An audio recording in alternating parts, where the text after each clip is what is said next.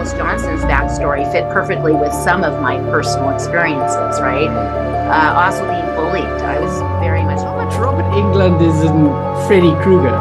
You kind of use like the anger of Freddy Krueger and wanting revenge. And me and my brother like trying to survive on our own, and then we have this monster come into our life. But I believe Alice truly is a final girl because she never comes back to life.